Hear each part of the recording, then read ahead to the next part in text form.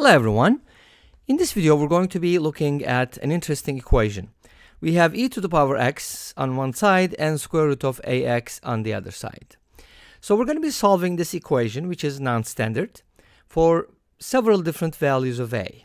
So a is a parameter. As a changes, the solutions obviously are going to change. I'm going to show you some special cases as well as the case where these two curves are tangent.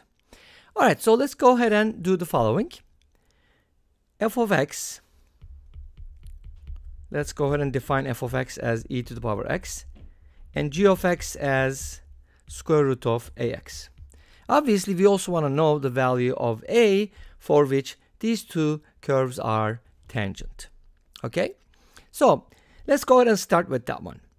If these two curves are tangent at, let's say, tangent at x equals r, then this implies the following. So you're talking about two curves. The points don't matter here, just for demonstration purposes.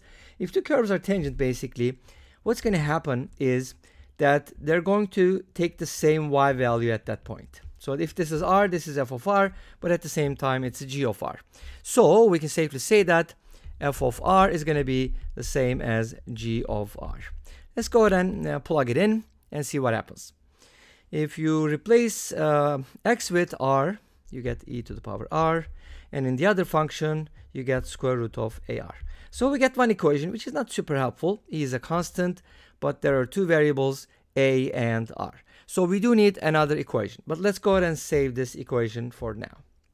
Now, if the two curves are tangent, obviously, not only they're going to have the same value, but they will also have a common tangent, which we're going to talk about in a little bit, because I want to show you the special case scenario first. So we talked about this equation, e to the power x equals square root of ax, and here we have the special scenario where a equals 1. Obviously, if a is equal to 1, you get e to the power x equals square root of x, but unfortunately they do not intersect, so there are no solutions to this equation for a equals 1. We're going to see that later on why we don't have, or we're going to take a look at it later one more time.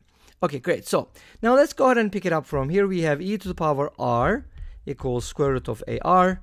We have f of x equals e to the x, and g of x equals square root of ax. Now they have the same value at x equals r, but they also have a common tangent, which means that they have the same tangent at that point, or the slope of the tangent is the same. But how do you find the slope of the tangent? We need the first derivative, e to the x, replace x with r, and you get the slope of the derivative. So it's like kind of like m, slope of the tangent, sorry, m sub t. For g, the derivative is, how do you differentiate square root of a function? You differentiate the inside, which is a, and then just divide by 2 times the same function. Just a rule that comes from chain rule. And if you replace x with r, g prime at r is going to be a over 2 times the square root of ar. That's also the slope of the tangent, but these two are the same. Therefore, f prime of r equals g prime of r. And this implies e to the r equals a over 2 times square root of ar.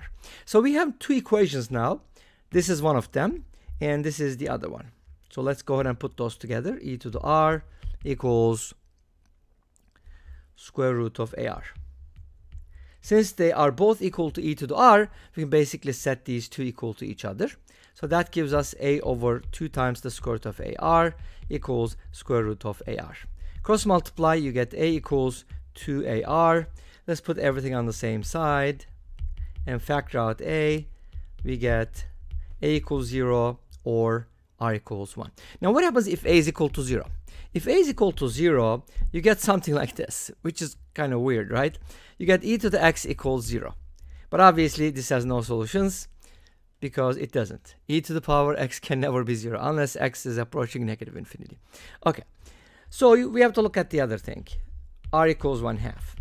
And we were looking for the a value, but first we found the r value. So r equals 1/2 makes these two curves tangent. And we're going to look at the graph, obviously. But how do you find the a value from here, right? Well, we do know that we have an equation, right? E to the r equals square root of AR. And we know that A is equal to 1/2. So let's go ahead and replace A with 1/2. If you do that, e to the r becomes square root of A times 1/2, or actually we're supposed to, okay, I messed up, sorry. Replace r with 1/2, so that's going to be e to the power 1/2 equals square root of A times 1/2, which is half of A. Great. E to the power 1/2 is the same thing as square root of e, so we got square roots on both sides. We can go ahead and square both sides. And this gives us A over 2 equals e. Remember, e is Euler's number, which is about 2.7, right? Okay, I can't remember the 100th digit, but I know, at least I know the tenths. So from here, if you multiply both sides by 2 or cross multiply, you get A equals 2e. Now, whatever the value of e is, you're going to double that, and that's going to give you the a value. So our point was to find the a value for which these two functions are tangents. What happens at other values of a? For example, we noticed that a equals 0 gives us no solutions. Does a have to be positive? Can a be negative? So here's the problem. If you have the function square root of ax, if a is negative, then your x values must also be negative, because then you're not going to have a valid radical function. Okay? So here's what happens. Let me go ahead and show you what the graph looks like, and we're going to wrap it up.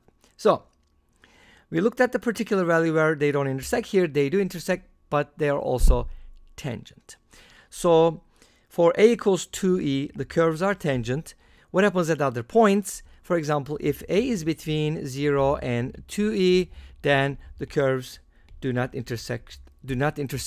Therefore, there are no solutions. No intersection means no solutions. Make sense? Okay, so, and remember, for a equals 1, we said that there are no solutions because you get y equals e to the x and y equals square root of x, and unfortunately these two graphs do not intersect. Obviously, there are infinitely many values of a for which there are no solutions. That's why a is a parameter. As you change the values of a, you're going to be getting different sets of solutions. Obviously, no solution is also considered a solution. Okay, great. So what about the other values? For example, can we get more than one solution? We got no solution. We got one solution where they are tangent.